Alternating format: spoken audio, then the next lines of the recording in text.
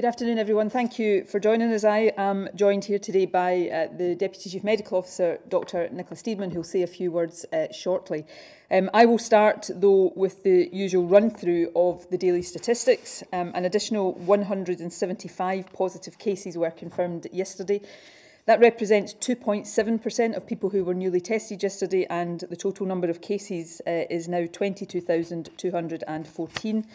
80 of today's cases are in Greater Glasgow and Clyde, 39 in Lanarkshire, 24 in Lothian and 12 in Ayrshire and Arran. The remaining 20 cases are spread across another 6 health board areas. Now, I should flag up that the situation in Lanarkshire is causing some particular concern today. There will be expert public health discussions over the course of today, and depending on the judgments and conclusions that they arrive at, it may be that some additional restrictions will have to be applied there. We will, however, keep people updated. I can also confirm that 269 patients are currently in hospital with confirmed COVID. That's 3 more than yesterday. 8 people are in intensive care. That's 1 more than yesterday. But I'm pleased to say that in the past 24 hours, no deaths were registered of patients who had tested positive. And the total number of deaths under that measurement, therefore, remains 2,499. Of course, that total always reminds us that this virus has had a terrible impact. And I want again to convey my condolences to everybody who has lost someone. Today I want to focus on the 2 key announcements that we made yesterday, just to underline the importance of both. Firstly, the Protect Scotland app, as you've probably heard, launched yesterday. It is now available for download. More than 600,000 people have already downloaded the app, so if you are one of those, thank you for doing so. But for the app to be as effective as possible, to help us in the fight against COVID and also help us live a bit more normally, then we need as many people as possible across Scotland to download it and use it. So if you haven't yet done so, you can download it via the protect.scot website. You'll see that on the front of the podium. Or you can go to the Apple or Google Play app stores and simply search Protect Scotland and you'll find the app there. The process for downloading it is really quick and simple. You don't need to provide any personal information. And the way that the app works is also really simple. If you test positive for COVID, you will be given a code by Test and Protect that you will enter into the app. And once you do that, the app automatically identifies any other app users that you've been in close proximity with. And that means anyone you have been within 2 metres of for more than 15 minutes within a particular timescale. The app will then immediately alert those people that a contact of theirs has tested positive, though they won't know who that is, and it will provide them with information and links to advice on self-isolating. And similarly, you will receive an alert if a contact of yours has tested positive, but again, you won't know who they are. Everything about the app is anonymous and confidential. It doesn't replace the current Test and Protect system. Instead, it is an enhancement of that, and it will be particularly useful for settings like public transport, where we tend to spend time in close proximity to people we don't know, so we wouldn't be able to give the details of these people to a contact tracer who telephones us. We also think it will be very valuable as students start to arrive back at college and university. So if you are a student about to go to college or uni, make sure you download the app, because it will help with you having a bit of normality into how you go about your daily lives. And if you have relatives that are about to start college or uni, make sure you remind them to go on and download it. And one of the crucial things about it is that it helps to reduce the time it takes to notify contacts. If you think about it, our manual contact tracing system is excellent, it's doing a great job, but by definition, the time taken to phone somebody, take the details of them and then contact those people takes a bit of time. By contrast, the app provides contacts with an almost immediate notification, which will then be supplemented by advice as necessary from the Test and Protect team.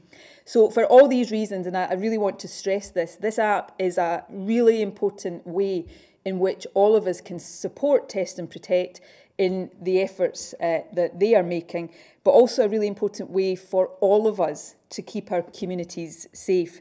I know Nicola will talk a bit more about this shortly, but in the face of COVID, we can all feel a little bit, powerless right now, but this is a way of us doing something positive that helps in that collective effort.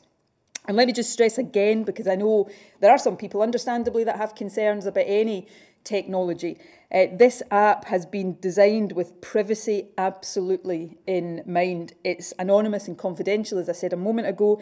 It doesn't track your movements. It doesn't know where you are or track your location. Apart from the most minimal of data it needs to work, it doesn't collect or pass on data. Your data won't be passed to the DWP or the HMRC or anybody else. Somebody like me can't go and look at anything about you because it doesn't identify you personally at all. So it's a really good innovation and a good enhancement of this vital Test and Protect system that as we go into winter becomes ever more important. And I'll come back to the simple fact I started with. The sign-up rate that we saw yesterday and overnight and into today is excellent, probably beyond our initial expectations, but we've got to keep that going. We've got to keep the numbers growing, because the more of us who download and use it, the more effective this app will be, and the more effective Test and Protect will be overall in helping us to tackle COVID. So I would encourage you to visit protect.scot, download the app today and spread the word to all of your family and friends as well. It's a really simple thing we can do, but it's a really important thing all of us can do as individual citizens to help protect Scotland as a whole. The second issue I want to highlight are the new rules and guidelines that were announced yesterday. And particularly, I want to emphasise the new rules on social gatherings. Now, you know that since July, up to 8 people from 3 households have been able to meet indoors. The limits are a bit higher for outdoor gatherings. These limits no longer apply. A maximum now of 6 people from a maximum of 2 households will be able to meet together. Now, I know that is a really tough restriction. That's why I want to assure you that the decision we made on this wasn't taken lightly. At the moment, we believe this is necessary to try to limit and restrict as much as we can the transmission of the virus between different households. To put it bluntly, this virus wants to find new households to infect. That's pretty much all it cares about. And to survive, it has to transmit from person to person and household to household. So in order to push it into retreat, as we did over the summer, we have to limit the opportunities for it to spread between households. Whether this virus thrives or dies is down to the opportunities we give it or deny it. So to reduce transmission and also to simplify the rules, this new limit will apply indoors, in houses, pubs and restaurants, and also outdoors, including in private gardens. There are some limited exceptions, for example, for organised sports and places of worship. I also outlined yesterday an exception to allow up to 20 people to attend funeral wakes or wedding and civil partnership receptions. And any children under 12 who are part of 2 households meeting up don't count towards the limit of 6 people. Now, our initial decision, for the reasons I've talked about, trying to limit that spread between households, is that children under 12 do count towards the household number.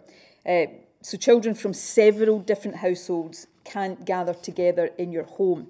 However, I have asked for some additional expert advice to see if in some circumstances we could exempt children from the 2 household rule as well, so that, for example, children's birthday parties could go ahead even on a limited basis as long as adults complied with the limits. We intend to clarify this over the next few days, hopefully in the early part of next week. And that indicates that we don't want these rules to be applied any more severely than they have to be, but we have to make sure that they are being applied stringently enough in order to have the desired effect. That's why some of these decisions are quite difficult and we need to think carefully about them. The basic rule, though, just to remind people, is that in any setting, indoors or outdoors, for now, you should not meet in groups of more than 6 people from a maximum of 2 households. The regulations that will give legal effect to these measures will come into force on Monday, and more detail will be available on our website. But I would encourage people to start sticking to them now rather than waiting for them to take legal effect on Monday. And of course, for now, for people living in Glasgow, East or West Dunbartonshire, Renfrewshire and East Renfrewshire, the advice is not to visit other people's households at all. Now, I know all of this can be really hard to understand. As you might have heard me saying at one of the briefings earlier in the week, at an earlier stage of this pandemic, when we just were saying to all of you, stay at home, that was quite easy for people to understand. Very hard to abide by, but easy to understand. It's a bit more difficult now, and I really get that. We're trying to simplify the rules as much as possible. But the point I wanted to just briefly touch on right now is the fact that I know sometimes these rules right now seem to be inconsistent. One of the young people in my own life messaged me this morning to ask, pretty forcefully, why she can be with her friends at school all day today, but she can't be with her friends after school later on. And to be fair, that's not an unreasonable question. But the basic answer is this. We're having to restrict interactions in the population generally to try to keep the virus at a low enough level to keep schools open, because we know being at school is so important for young people educationally and socially. So what can sometimes appear to be inconsistencies are actually just the essential trade-offs that we need to make to avoid going back into lockdown more completely and to avoid, if at all possible, having to close schools again. So I know this can be difficult to understand, but I would ask you or seek to give you an assurance that we do think carefully about all of this, and while it can sometimes be difficult to fathom it, there is a rationale behind the decisions that we are taking. Now, yesterday, of course, we also decided to implement 2 additional measures to reduce the risk of transmission in the hospitality sector. Again, these will take effect legally from Monday, but there's no reason why people shouldn't start to abide by these straight away. Firstly, it will become mandatory for customers in hospitality premises to wear face coverings when they're not eating or drinking, for example, when they enter the premises and go to their table, or when they leave the table to go to the bathroom.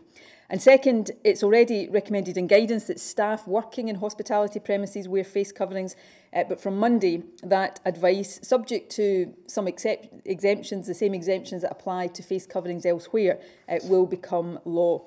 The hospitality sector has put an awful lot of effort into making it safe for people to go out and meet up, and I'm very grateful to them for that. These additional protections are all about helping to ensure that the sector can remain open, because that matters for the large numbers of people, of course, who work within it, as well as the people who enjoy the services that it provides. Now, the final point I want to make before handing over to Nicola is that the changes that were announced yesterday, I know, are really unwelcome. I didn't want to announce them, and I'm sure that none of you wanted to hear them. But in our judgment, imposing more restrictions now on how people meet up is necessary to avoid a stricter lockdown later.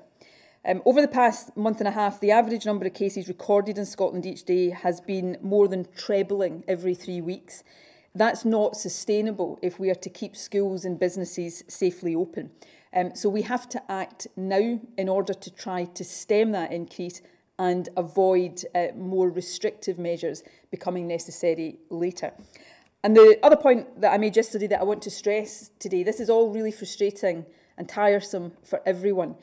But on the upside, we are in a stronger position now than we were back in March. Cases are not rising as quickly, and that is partly because now we have test and protect operating, and people are much more used to having to do all of the basic things to try to limit the spread of the virus. So we're in a stronger position, but we must protect the progress we've made and try to stop the virus running out of control again, particularly because we've always known going into winter with colder, damper temperatures and damper conditions are likely to see this virus spread again more quickly. So please stick to the new rules of 6 people in 2 households. Don't wait until Monday, do that now.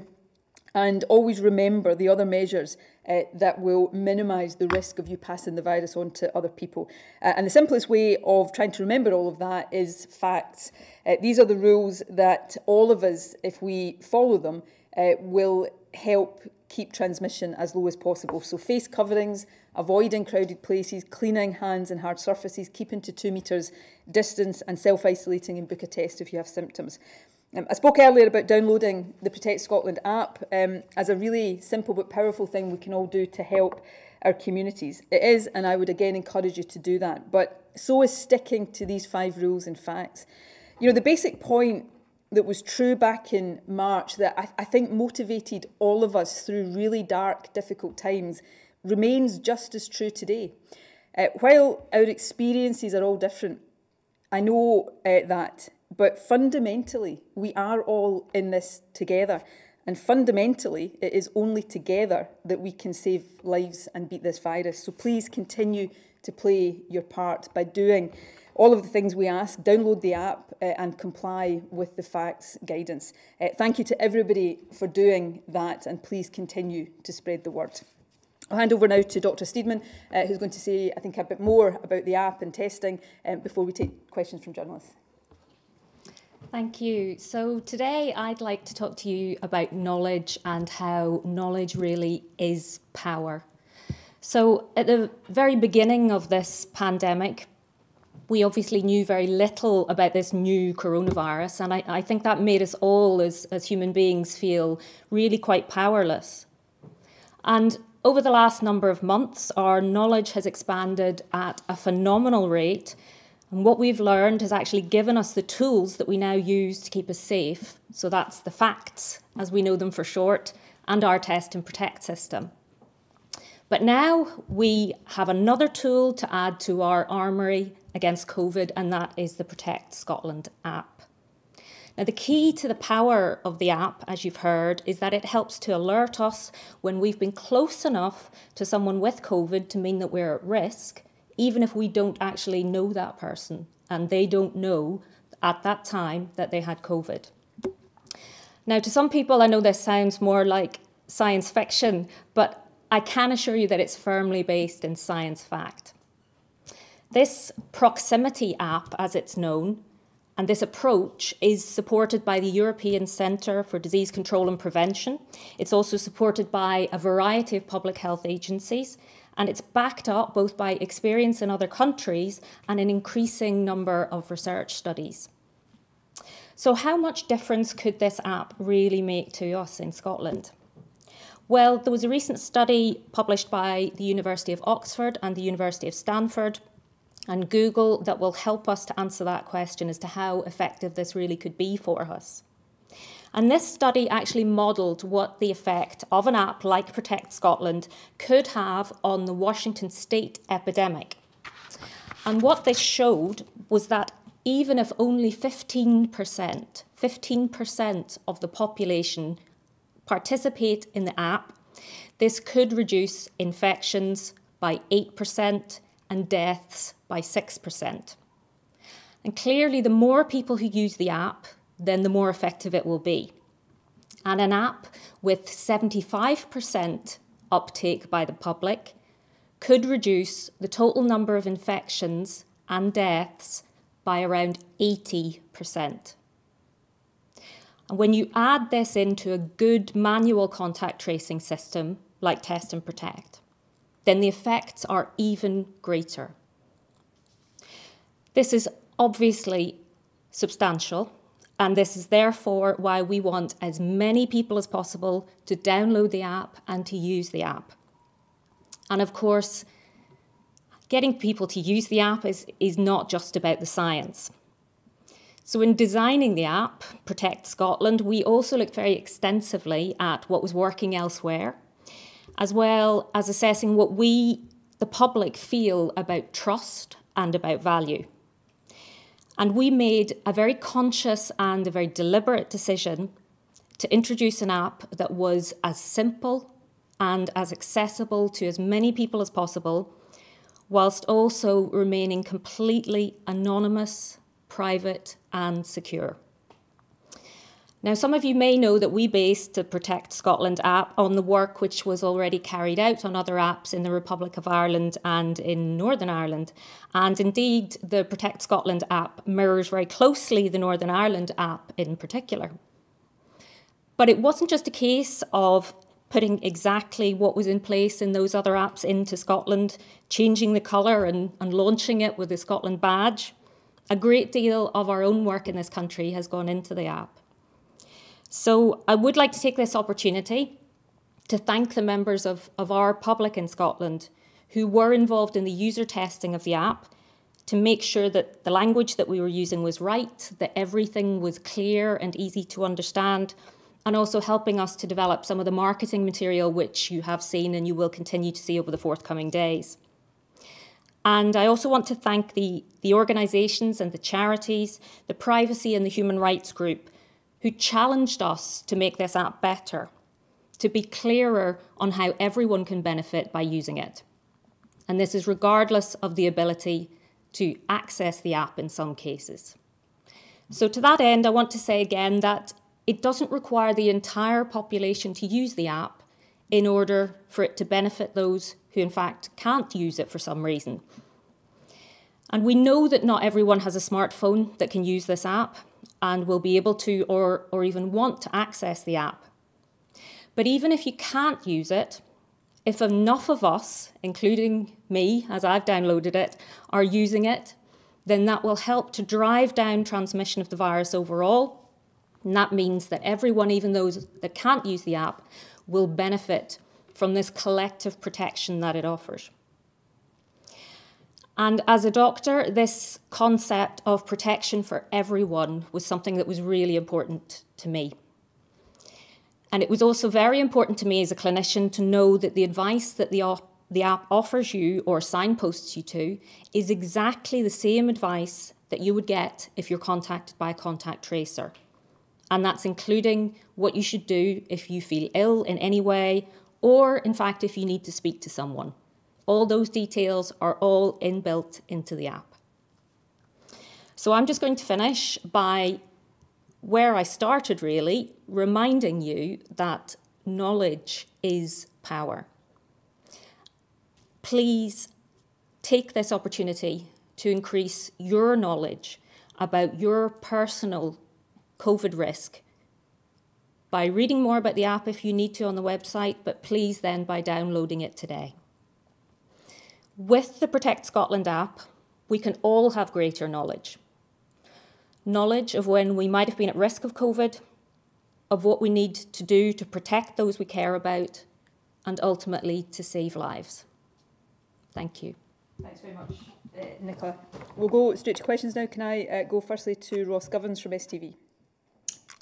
Afternoon, First Minister. Firstly, what more can you tell us about the situation in Lanarkshire that you mentioned and the possibility of new restrictions? And a more general question as well. 6 months on, we're facing further restrictions on meeting family and friends. Are you worried about fatigue in the population and actually being able to take people with you on this and levels of compliance? I can't tell you really any more right now about Lanarkshire. There's always a balance between flagging something up before I've got all the information, but I think it's important to be as open as I can. There are local incident management team discussions taking place over the course of today. There will be a national incident management team that looks at the situation later on today, and then if there are decisions that need to be taken, they will be taken then. The number of cases I cited for Lanarkshire, 39, if memory serves me correctly, is quite a high number of cases, but the local experts will be looking very carefully at that in context. So it is possible, and I'm putting it no more strongly than that right now, it's possible that over the course of today or into the weekend, it may be possible, it may be necessary to put in place some additional restrictions, maybe similar to the ones that are in place in Glasgow and other parts of Greater Glasgow and Clyde, but we will update later on if that becomes a reality. In relation to your second question, I've worried since day one that the public, for understandable reasons, wouldn't perhaps be as conducive to doing all the things that we're asking to do, because we're asking the public to do extraordinary things. So I've worried about that, but every step of the way I've been completely overwhelmed by just how responsible the public by and large has been. And I think everybody gets it. This is not a situation where it's a government telling the public to do things just for the sake of it. This is about basic things we all have to do to keep each other and the country safe. None of us want to be in this position, but I think we all understand that with an infectious virus rampaging across the world as it is right now, and remember the WHO say regularly this is an accelerating pandemic globally, then we have to do certain things to try to minimise its impact on our population. And I've all along thought it was really important for me to stand here day in and day out and not just tell people what I'm asking them to do, but try to explain why. I've always been a huge believer in the more the public can understand why we're asking you to do things, the more likely it is that the public will comply. And I will continue to do that for as long as I think it's necessary. It's why I've tried to explain today that things that appear to be inconsistent actually are just part of the essential trade-off we need to make. But yeah, it gets harder and harder for all of us. I find it harder. I was talking to my mum on the phone last night, saying I live in Glasgow, so I can't go and visit my mum at all just now, my mum and dad, and I actually feel that a bit more right now even than I did earlier in the year. So none of this gets easier, it gets harder, but the alternative is a virus running out of control again, and we will all be in even stricter lockdown. But the final point I would make is one I was trying to get across in Parliament yesterday. We are in a bit, I know it doesn't feel like it when restrictions are being imposed, but we are in a much stronger position than we were back in March because we have more tools at our disposal now. If we didn't have Test and Protect right now, we would probably be back in lockdown because the virus would be spreading much further and faster than it is. So cases, I said earlier on, are trebling over a kind of 3-week period at the moment. You know, back in March, they were doubling every 2 or 3 days. So we've got other things to try to keep it under control. And so what we've got to try to do is get through the next period of winter with less severe restrictions. That can't be no restrictions because otherwise it will overwhelm us.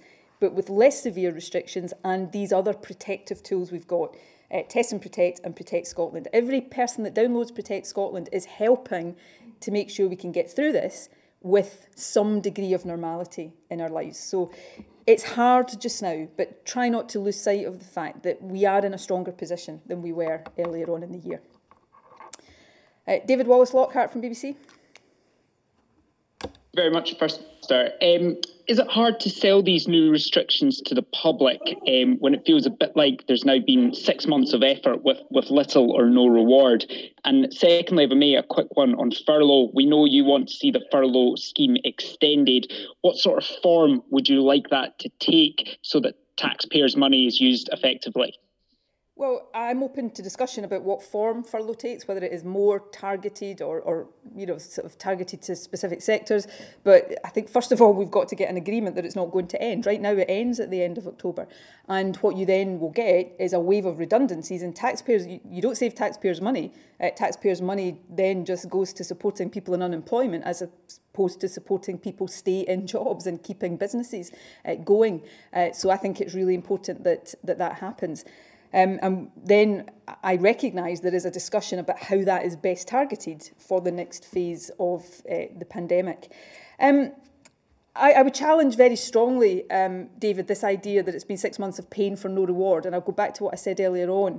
We are in a stronger position. You know, we focused really hard over the summer. Everybody contributed to this in driving the virus to as low a level as we could, so that when the increase, which was always likely a combination of coming out of lockdown and going into winter, when that increase started to happen, it was from as low a base as possible. I quoted some statistics yesterday showing that we're actually going into this next period from a much lower base than many other countries are. And that's the reward of the hard work so far.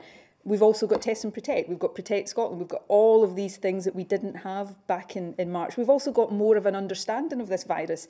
Not a complete understanding, perhaps, but more of an understanding than we had back then. But it gets harder. And it gets, you know, if we're not to go back into a strict lockdown and there's rules about some things you can do, some things you can't do, that becomes more difficult for people to understand, which is why it's so important that I am able to communicate directly to as many people as possible at a time when this virus is accelerating again, and that this information can be conveyed, and I am able to not just say, I want you to do this, end of story, but I'm asking you to do this for this reason, and this is what we think will be the effect of that. So it's more important than ever that I'm able to look down this camera and say to people, you know, this is why we all have to continue to do these things, and I will continue to do that for as long as I think is necessary. Do you want to add anything, Nicola? Yeah, I think I'd like to also challenge the assertion that it's been 6 months with little reward. We have saved enormous numbers of lives that would otherwise have been lost by the restrictions that were put in place and by the measures that we've taken to combat the virus. And we cannot lose sight of that, however difficult life is. Things would have been so much worse had we not intervened when we did, and we must remember that. There have been lots of rewards for us. Our life is not the same as it was before the pandemic, but our life is also not the same as it was when we first went into complete lockdown some number of months ago. We are now in a much stronger position, which is exactly why we intervene early to try to keep the virus under control now. We know that's what we need to do, but we also try to do the minimum of restrictions on people as we possibly can going forward. So I think it is not steps backwards, it is an evolution in how we're handling the virus, and the rewards are just things that we need to keep reminding ourselves are definitely there. We need to remember the things that we actually do have to be grateful for, even as things continue to be tough. And they do continue to be tough for all of us. We're all in this together, but it will not last forever. Thank you. Alan Smith from Borough. Thank you, First Minister. Just in regards to the situation in Lanarkshire, have the local teams given you any sort of indication as to what the driving forces behind those cases, whether it be gatherings or hospitality? And secondly, if I may, in regards to Jason Leach, the National Clinical Director, describing the antigen test as a bit rubbish as it can't tell the difference between live or dead virus, you've already said it's not language you would use, but does it not risk undermining public confidence in testing? On the question about Lanarkshire, I don't have that information right now. That is what the teams are looking at today, analysing the data we have, drawn conclusions about, you know, whether measures are necessary, and if so, drawing or making judgments based on the knowledge about transmission to know what those appropriate measures will be. So we will keep people updated over the course of today or through the weekend, whatever the timing of these decisions might be. Look, I'm going to sort of give the context that I've now, when I was asked about this yesterday, I hadn't seen Jason's comment, so I didn't really know what the context had been. I now know that, so I now know exactly what he was seeking to say. And this, incidentally, comment is not directed at you, Alan, absolutely not, because it wouldn't be appropriate if it was, particularly against you. But we have to decide, particularly in a pandemic like this, if we're going to have the space for grown-up, nuanced discussion, or if we're going to have a situation where people's words are just picked apart and taken out of context and used for headlines. And what Jason was talking about was the current PCR test in the context of a discussion about rapid screening testing. You know, you've heard about in the last few days about the Operation Moonshot, trying to get to a position where we have tests available that people could do every day that would get the results in 15 minutes. And what he was effectively saying is that the current test, because of the limitations of the test, it's a very good test, highly specific, highly sensitive, but it has limitations. And you've heard us talking about them endless times over the last few months, mean that it wouldn't be appropriate in that context. So that's what he was talking about. He used language that, yeah, maybe Jason's not a politician. He's a very good public health expert and has done an excellent job in communicating some very difficult messages. So maybe, you know, maybe it's language that would have been better expressed differently, but that's what he was talking about. And I think, as I say, we have to have the ability in a situation like this to actually deal with concepts and complex arguments rather than, you know, here's a word somebody used and isn't that terrible? But anyway, that, as I said, that wasn't directed at you, Alan, because it is a legitimate question. Do you want to say any more about the test and why it's not rubbish? Certainly. I will say one thing first about Professor Leach, which is that he's a very passionate clinician who I think has been taken out of context and effectively misquoted here, which is not what any of us want and which is really not fair. All tests are contextual. All tests are dependent upon the population that you test, how you use them, what you use the result to allow you to do or not allow you to do. Some are used for diagnosis, specifically when people have symptoms. Some are used as screening tests.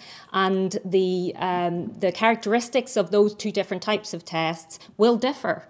And so testing is not, just one homogenous thing. It's lots of different things together, and to try to get those subtleties across can be very difficult. And Jason has done a very good job of communicating in a very honest and clear way with the public, which is why I think his language is used absolutely to be able to communicate and to reach the public in a way that they can understand. The test themselves, we all want a rapid test. We all want something that is highly sensitive, highly specific, and that gives us an answer in seconds or minutes. And we all hope that that will come. And that is what we really need for this mass testing or moonshot type approach. It's not there yet, which is exactly what Jason was trying to get across. And our current test is very good for diagnosis, not so good for doing screening, simply because it needs to go to a laboratory. It has a certain amount of turnaround time. For that reason, it's not rapid. That doesn't mean those won't come. They will, but the current test is not suitable for that circumstance. And that's exactly what he was trying to say, and that's exactly what we would all agree with. Thanks. Phil McDonald from Global. First Minister, just firstly on Lanarkshire, has concern been growing there for some time, or is this something that's just come up in the last 24 hours? And also on the Protect Scotland app, I know the Deputy Chief Medical Officer spoken about accessibility today, but one MSP has said that health inequality may increase as people who have old phones or can't afford a smartphone won't get the benefits of this technology. So what do you make of that claim, and what would you say to those people affected? Firstly, on Lanarkshire, we've been, as you've probably heard me say, over the course of the last couple of weeks when we've had a particularly challenging situation in Greater Glasgow and Clyde, that we've been looking at Lanarkshire very carefully. And I think this is earlier this week when we extended the Greater Glasgow and Clyde restrictions to 2 additional local authority areas. We looked carefully at Lanarkshire, north and south at that point, and at that point the judgment was additional restrictions were not necessary. The situation has clearly continued to evolve over the course of the week, and there is heightened concern today. I'm referring to this right now to flag it up for people living in those areas, and to obviously encourage them to be very vigilant and to continue to comply with all the rules, but to also signal we're going into a weekend and signalling that it is possible that we may see some announcements concerning Lanarkshire later on. But I can't go any further than that right now, because it's important to allow the public health teams to do their work, do their analysis, and then make whatever recommendations they will make. On the point about the app, Nicola may want to say a word about this as well. I think you will never get in any population 100% ability for somebody to use a piece of technology like this, but we know the majority of people are able to download something like this. I think those kind of concerns would be more valid if the app was the totality of our test and trace system. And if you remember way back, I said, and the Scottish Government took this decision very deliberately, we were going to build Test and Protect from the bottom up based on traditional manual contact tracing. And that still remains and always will remain the bedrock of our system. This is an enhancement to that. And so if you can't use the app for whatever reason, our Test and Protect system is still there to protect you. And also because of the way this will work, the more of us who do use it, who are able to use it, the more protection we will give other people. So this is an enhancement to a system. It's not the entirety of that system. And I think it's important to understand that context. Thank you. I think those points are very well made, and I would agree entirely with you, First Minister. I think The other thing to say is that with all of the ways that we try to combat COVID, there will be people who are not able to undertake those or benefit from them. If we even look at something like face coverings, there's a section of the population who are not able to wear face coverings and therefore can't have that particular element of protection. And that's why we have all these things in our armoury. So we have facts, all of those measures. We also have test and protect, so that everyone can try to benefit from as many of those as they possibly can individually. But this is a collective endeavour.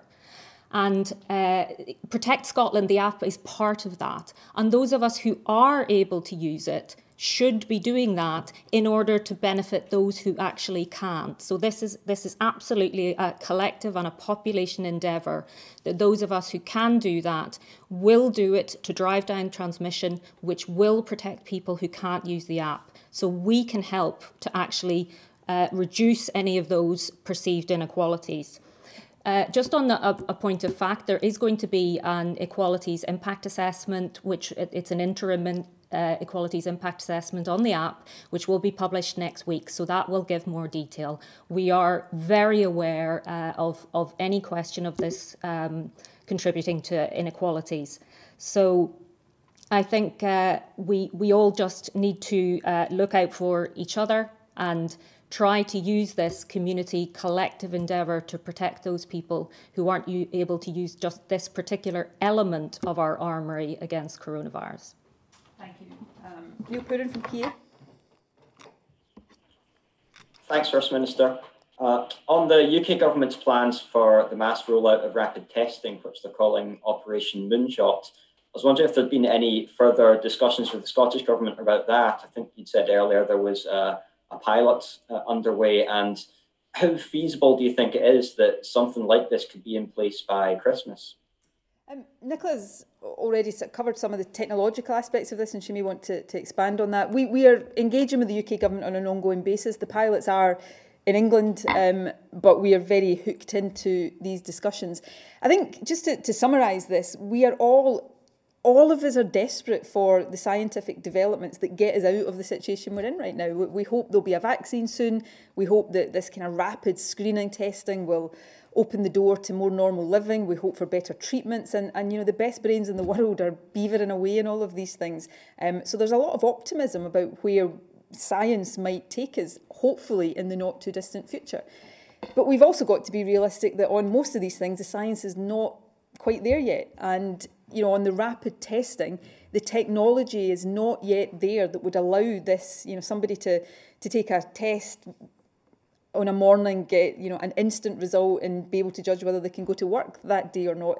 I would love to think that was possible, but it's not possible right now, scientifically. And of course, once it is possible, as it hopefully will be scientifically, we'll have to work out how that logistically is done. So we're all really focused on trying to get these advances as quickly as possible. But really right now, the most important thing I can do, while I know I'm not the person that's going to develop the rapid testing approach, I know the best people are working on that. My job right now is to make sure the test we do have is being used to best effect, that people are getting access to that test, that we are using technology we do have, like the app, to make sure people are identified quickly if they have the virus and can self-isolate. So let's, while we look at Moonshot, which I absolutely am in agreement we should do, let's also focus on the basics of what we need to do with what we have right now. So I'll add a little bit to that, if I may. There are many different elements to this mass testing proposal, the Moonshot proposal, some of which we're actually doing already, so it's important to be aware of that. One element of this proposal is increasing the number of cases that we try to find, so enhanced case finding. And that's at the very heart of our testing strategy in Scotland. And so that is a part that we are concentrating on really already, and that's in hand. That's part and parcel of what we're doing. The other bit of Moonshot which people have focused on is this mass testing, perhaps to allow people to be able to live a more normal life. And that's the bit where the really rapid technology that we don't have yet is needed. And absolutely, we are round the table in all of these plans, because for this to be able to work. It's likely, if it comes to pass, that it should be and will be a UK-wide endeavour. And we are absolutely ready and willing to collaborate and to help with that in any way that we possibly can. If we can contribute to pilots as they are taking place in Scotland, then we will. However, we will always have the best interests of the people of Scotland at heart. And what we can't do is detract from our current endeavours and our current fight of the virus, which is here, in order to undertake other things which may or may not come to pass. So our first priority is getting the virus back under control here and getting the people with symptoms tested in as easy a way as we possibly can, and reducing transmission of the virus by isolating. And if we can do other things as well as that, then absolutely we certainly will. We hope, as we all do, that this mass testing proposal will allow us to get some kind of normality of life back, and we are supportive of that as a concept. But we can't lose sight of what we're doing at present. Thanks. Andrew Learmonth from the National. Thanks, First Minister. Can I get your response to the news that the BBC has decided to stop regular live broadcasting of these briefings?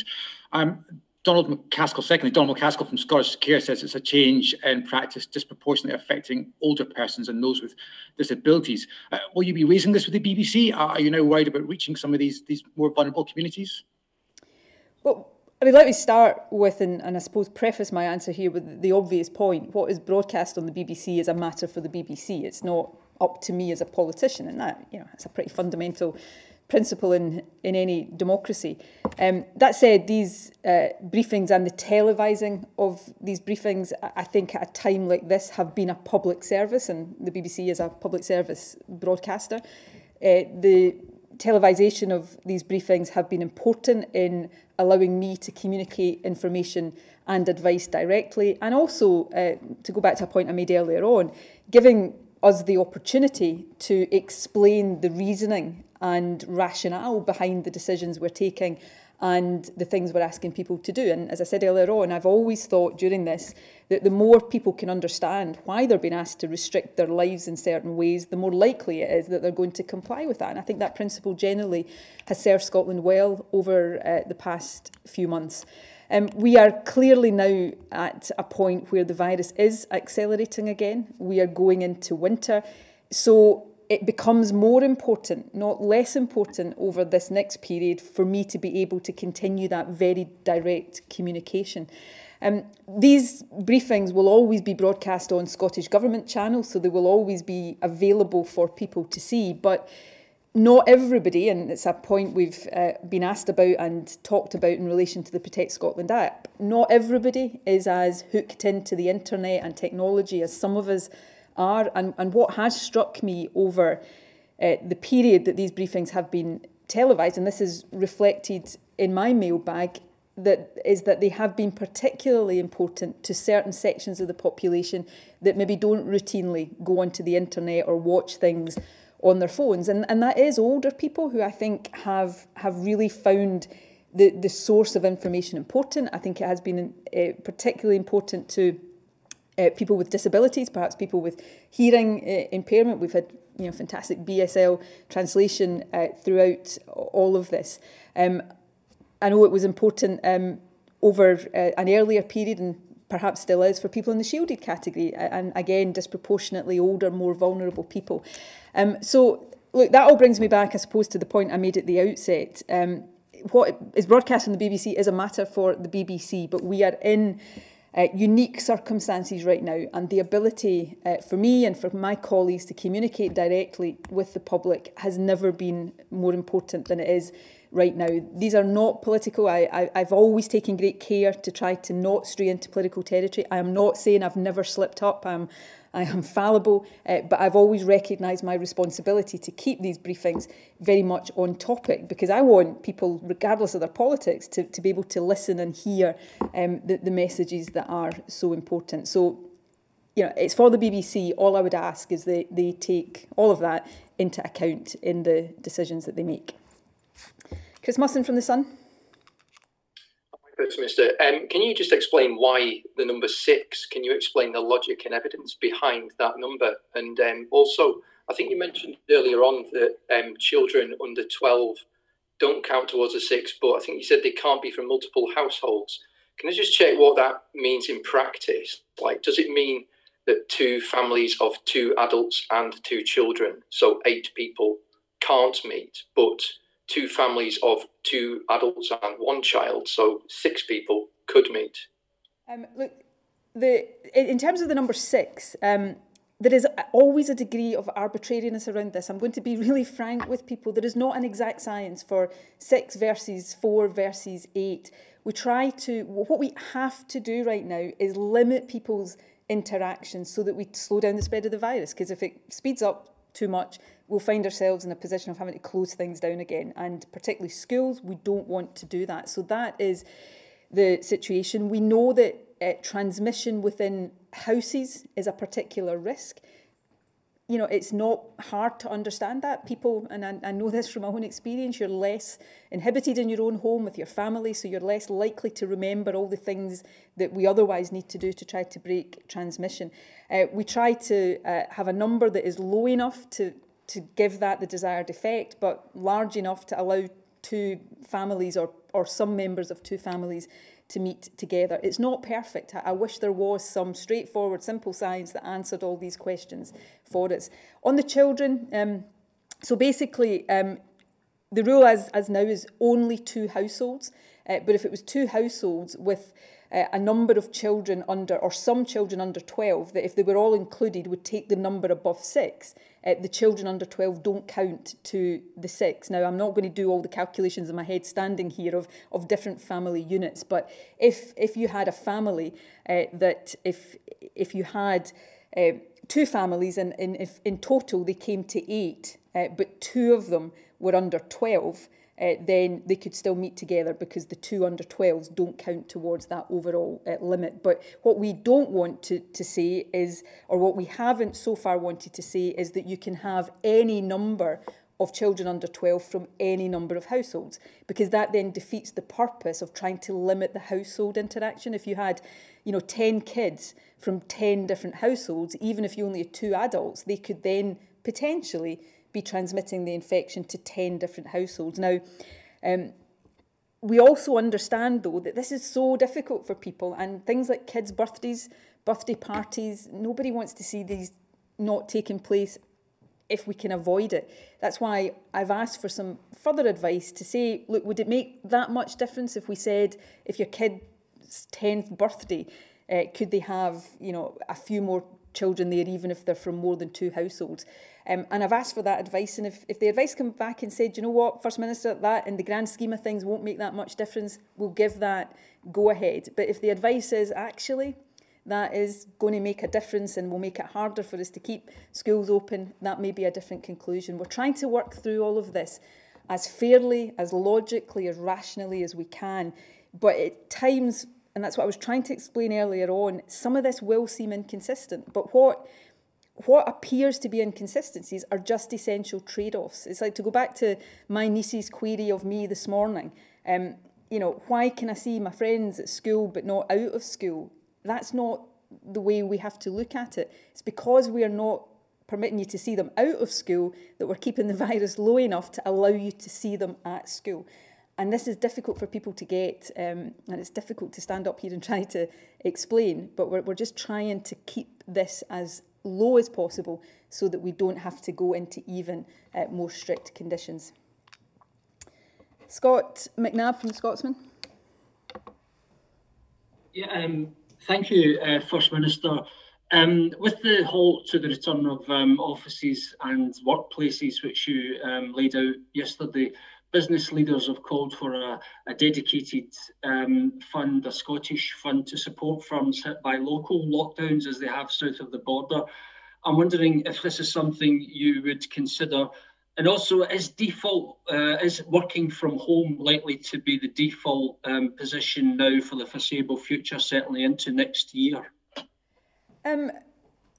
Working from home remains the default position, and I think we have to be prepared for that being for some time. And This, again, it comes down to these trade-offs. There is only so much interaction with each other that we can absorb without allowing the virus to run out of control, even with Test and Protect and the app. So it's about how do we allow the things that really, really matter, like kids in school, to go ahead without overwhelming ourselves to the point where we have to go back to everything being closed down. And none of that is straightforward. I had a call where one of my regular calls with all the key business organisations yesterday afternoon. You know, of course, they all think this is really difficult for businesses. I think it's really difficult for businesses, but equally they understand the reasons why we are where we are. On the support for business, we've been trying to understand the English, the UK government announcement for England, rather, earlier in the week, and whether, as would normally be the case, there was consequential funding for the devolved administrations. And we'll continue to have that conversation.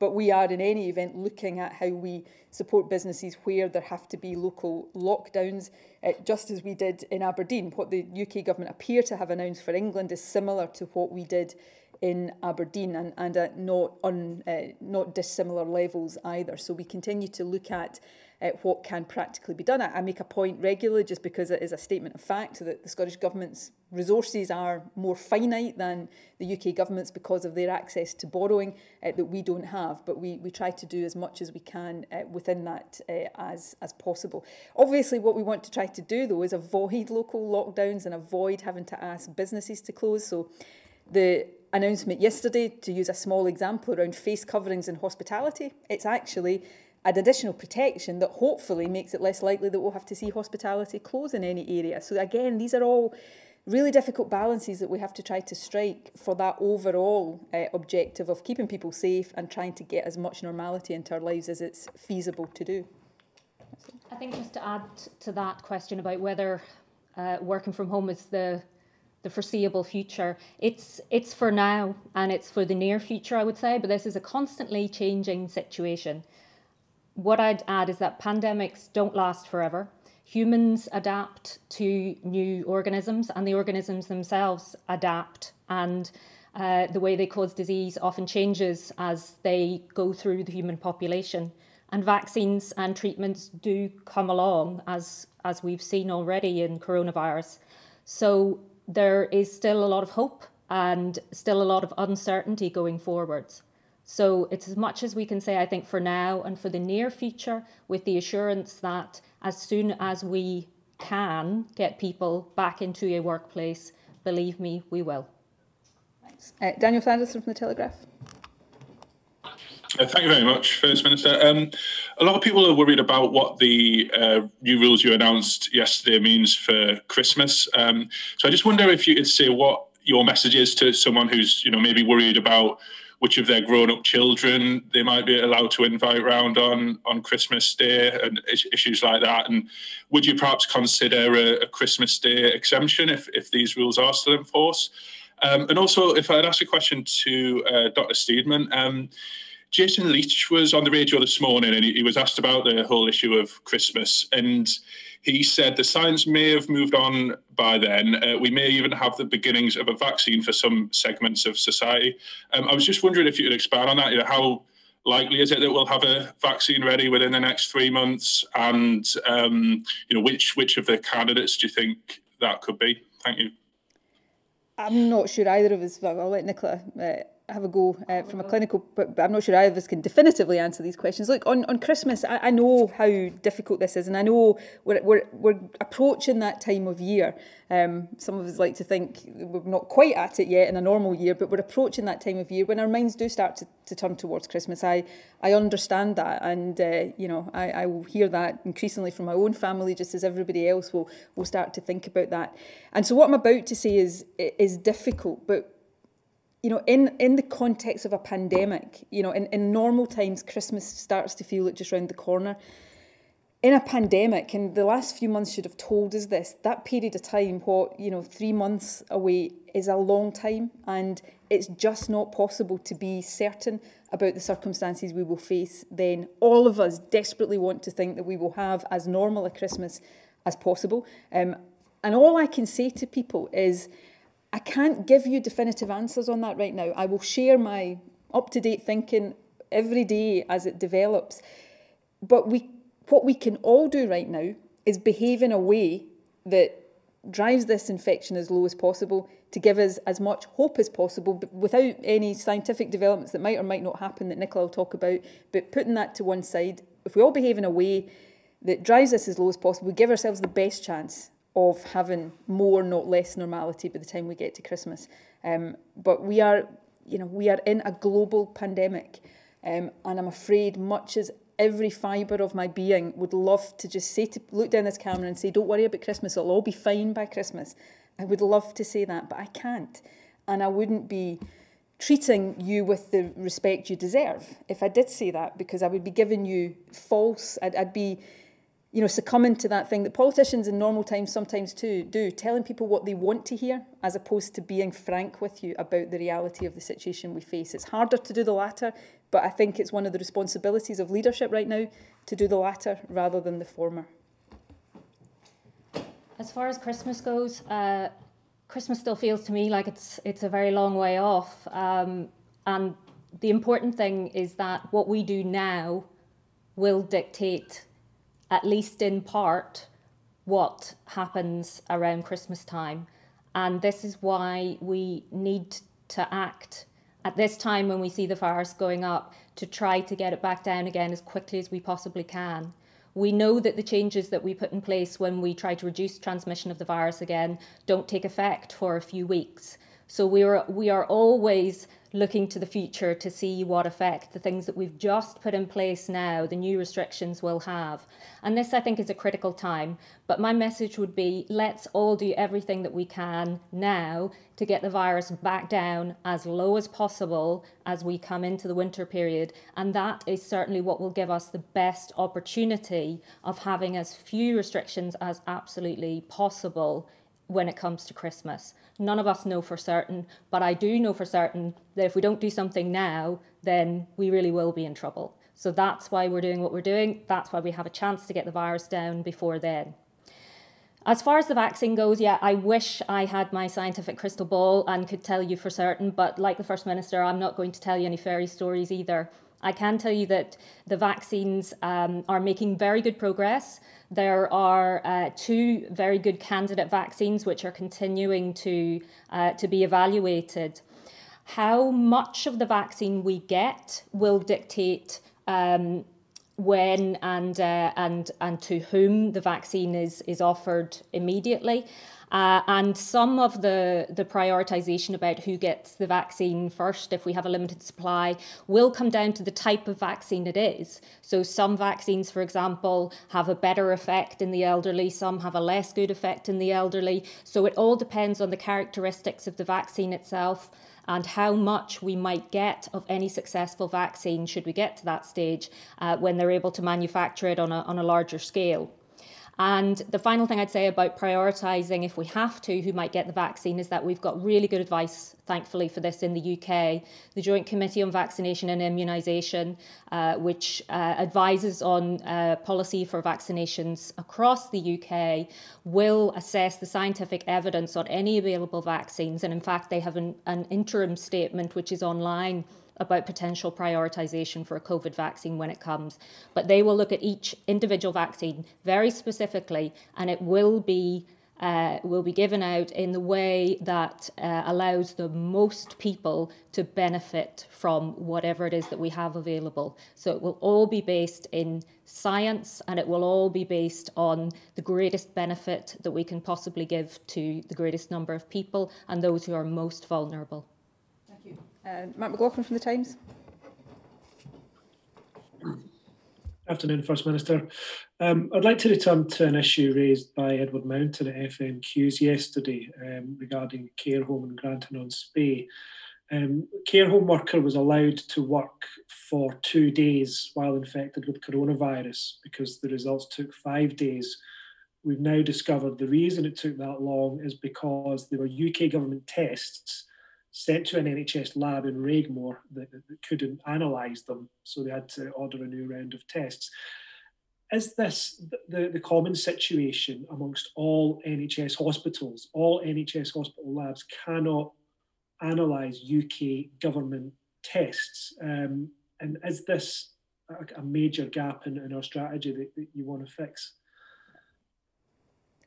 Not to my knowledge is that a general problem. I undertook at FMQ, just as the issue was raised, to have the Health Secretary look into, because Edward Mountain raised that issue, but he raised some other aspects of what had happened in Granton and Spey. I've not yet had a report back from that, so I have no more information that I'm able to share with you right now, but when I do, I'm happy to do so. But it's certainly not my understanding that there is a general issue here with the ability of labs to process tests. Most of the care home testing right now is done through the care social care portal, where it is tests through the home delivery test, the UK-wide one, that are used. So if I've got more that I can share with you on that, I'll get that to you later today. Unless you've got more on it. Just kind of very briefly on a general principle about the tests. Different labs use different tests. There are a variety of tests available, all of which are similarly accurate and good. It's just that there are a number of different manufacturers of those tests. And so often tests, if they need to be repeated, may be repeated using a different test or using a different laboratory.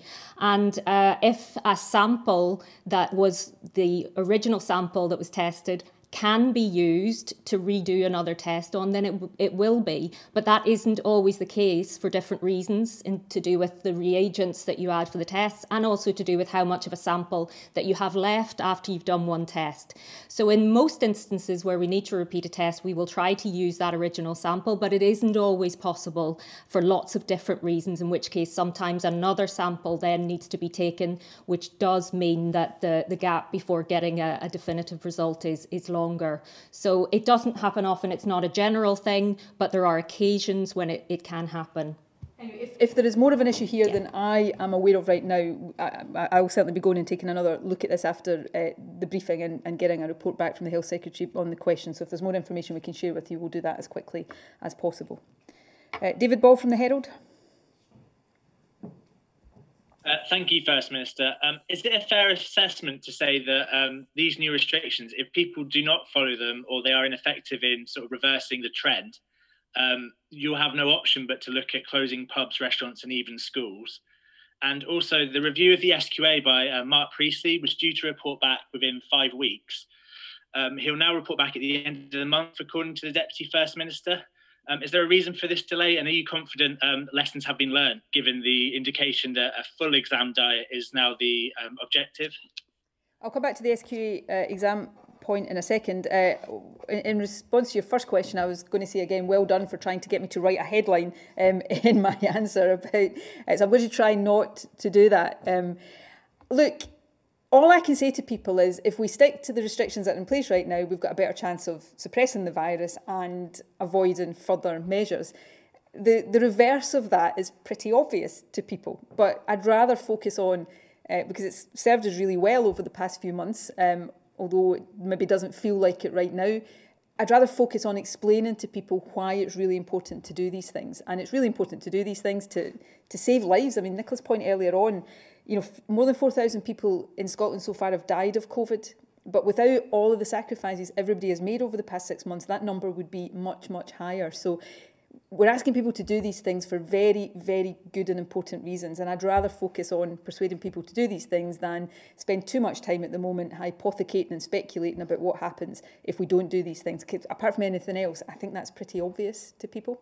On the SQA, the current position is that we want an exam diet to go ahead as normal next year. I would simply make the obvious point again is that we are in an uncertain position. The SQA have had a consultation already about what is entailed in terms of the curriculum to support an exam diet next year. They are currently looking at the issues raised there, and so there's some further thinking to be done around that. And on the Priestley report, obviously it's for Professor Priestley to himself, decide the time it will take him to publish his findings and recommendations. As the DFM said, we will receive that by the end of the month, and then we'll be able to assess. And part of what we've asked him to do is look at all of the learning so that we can make sure appropriate lessons are being learned. Tom Martin from the Daily Express. Hi, thank you. Good afternoon, First Minister. Can I just go back to the rule of 6?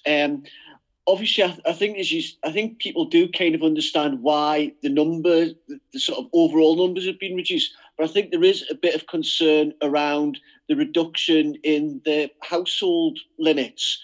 And I just wondered if you could maybe explain some of the grounds for reducing that, particularly in an outdoor setting where people were being told there's a less of a risk. I mean, is some of the decision making around reducing that based on, making it perhaps a bit easier for contact tracing if there is, an outbreak? And if I may, could I just clarify, does the new limits apply to extended households? And what exactly is an organised sport that will be exempt? Will you be able to go play five-a-side football with your mates? What happens for people who are going for a game of golf or going to play bowls?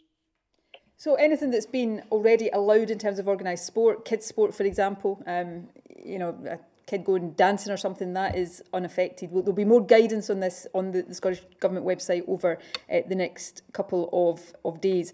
In terms of the number, in some ways, Nicola might want to say a word about this as well. In some ways, the household limit is, if anything, more important than the overall number limit. Because if you think about it, if you have 6 people from 6 different households, if one of them infects all 6 of them could go and infect 6 whole households.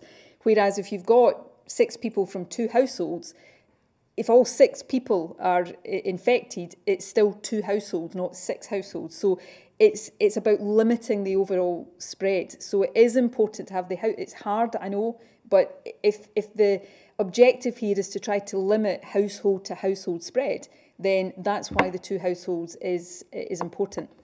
On the indoor-outdoor, one of the bits of feedback I get regularly is it all becomes very complicated to remember what the limit is indoors, what it is outdoors.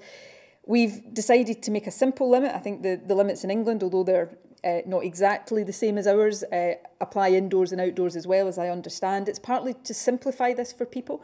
And, while I'm not saying this is true with everything, obviously as we go into winter, barbecues and such like are not as big a thing as they would be in the summer months. So we're trying to simplify this. We're trying to let people understand the rationale. But to put it bluntly, the position we're in right now, if we don't quite significantly reduce inter-household interacting, we're going to see this virus spread faster than we can control, even with a really good test and protect system. So this is about getting that balance right, making sure all of the bits of protection we have against this are all working in sync to keep it under control.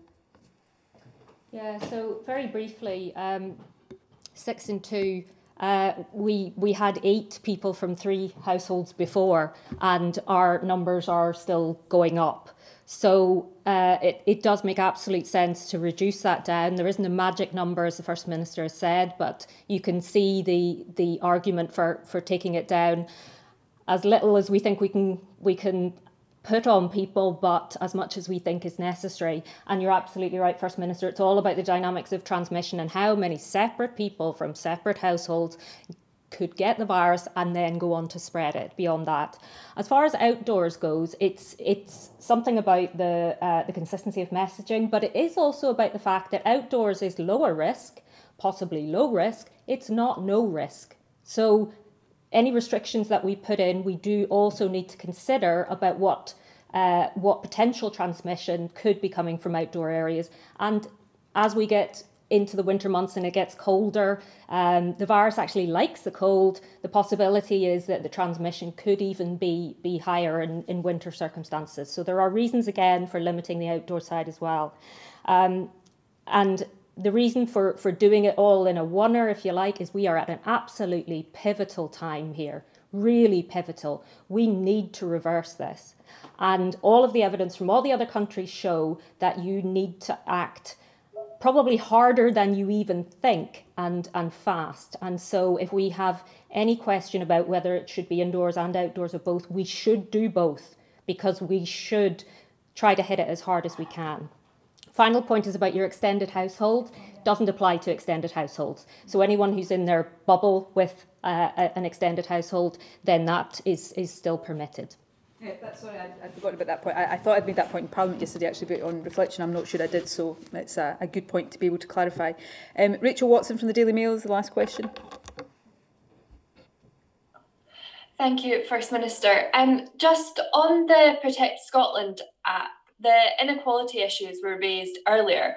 Do you know how many people have access to this technology in Scotland? I think you mentioned a majority earlier. Do you have figures for this? And secondly, just on Christmas, over the last few weeks, we have seen flouting of regulations. That's been spoken about quite a bit. Does having a normal or as normal as possible Christmas really hang on whether people stick really stringently to these restrictions and we people stop flouting those rules?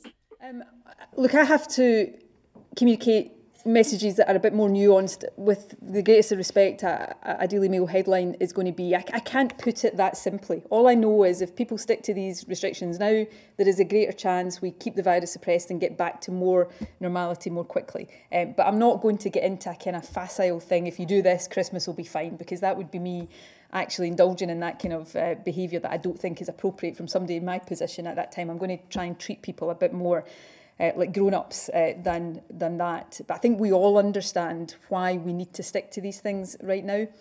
No, I don't have a figure on how many people have different brands of iPhones or phones. We know that it's a fairly high percentage. We think it's a fairly high percentage that have the phones that support this. I think in iPhone, I might not be getting this 100% correctly. I think if all iPhones after the models in about 2015, so iPhone 6 onwards, support this. The issue with older iPhones, it's not anything to do with the Scottish Government. There's a bit of technology in the iPhone that Apple no longer supports that is necessary for the app. But I think the majority of people are able to use this app technologically, and I think for reasons we covered earlier on, the more of us who can use it, who do use it, the more we protect those who for whatever reason can't use it. And I really would say to everybody, there is no piece of technology that is perfect. There is no apart from maybe a really, really effective vaccine, there's no single technological approach that's going to get us out of this situation in one, single bound. Everything makes a difference. So something like this can make a big, big difference. So please, protect.scot, get this downloaded onto your phone and treat it as that simple thing all of us who can do it can do to keep everybody safe. That concludes the questions. Thank you very much to all of the journalists today. Rachel, who has done our BSL interpretation today.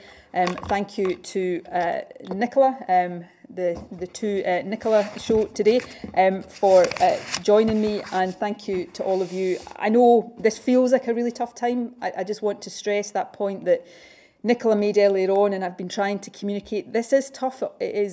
We're going into a phase where this virus is circulating more widely again. Partly that's seasonal, perhaps, but it's also because we've come out of lockdown and therefore we've trapped it in lockdown and now it's out there like we're out there much more, so it's got more opportunities to spread.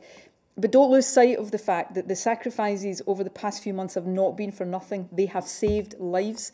They've stopped more people becoming ill, and they've allowed us to get some kind of normality back into our lives, even although it's not complete normality. And we've used that time to build Test and Protect, to get Protect Scotland up and running. So we're in a stronger position.